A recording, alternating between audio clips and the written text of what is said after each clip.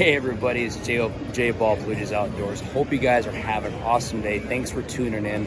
Really super excited to be at Icast 2022. I'm actually here in the Revo Outdoor booth working with my good friend Theron and Kyle. And guys, what I want to do is this video is going to be all about some of my favorite lures. I found a lot of pink lures at the show this year. I'm going to highlight some of the Abu Garcia products that I've actually seen, some of the new bait casters and some of the reels. And actually, I'm going to show you guys a new look at the brand new Slobber Knocker. Guys, they make a white one, and I can promise you I'm going to get a bunch of those and dye those pink. I cannot wait to use those things. So hang out with me guys in this video. It's going to be really short. We're just going to kind of walk through, look at some of the new products, try to find as many pink lures as we can. Trust me, you're not going to want to miss this episode, guys. Thanks for watching.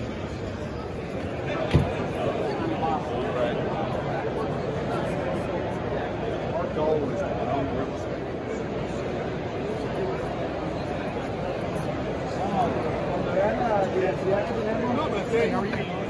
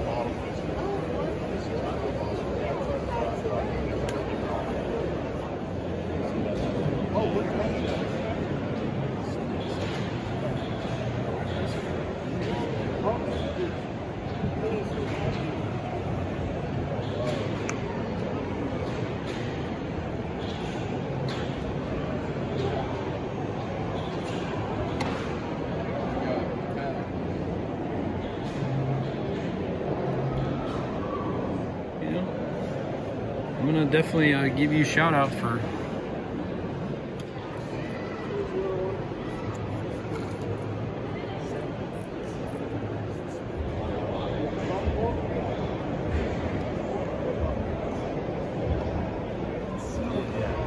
As far as I'm past 80 feet out, I can see it.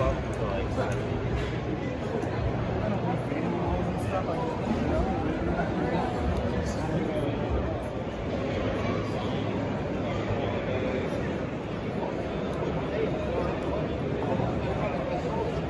All right, just got done walking the show. Hope you guys enjoyed just a real quick overview of some of the really cool pink lures that I found. Again, some of the great pure fishing products that Abu Garcia has.